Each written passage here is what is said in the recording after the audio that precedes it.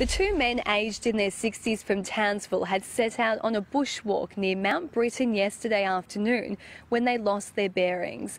They were running out of water and couldn't find their way back to the campsite, so they used a radio to contact their partners, who let off a personal locator beacon.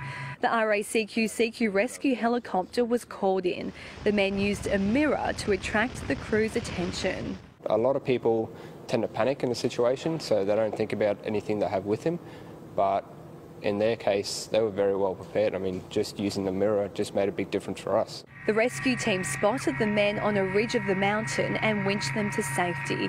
Rescuers praised the pair for helping guide them. It can save your life because the crew will see a flash of sunlight from a mirror from many, many kilometres away. The dehydrated bushwalkers were flown back to the campsite and assessed by a doctor before being reunited with their relieved partners.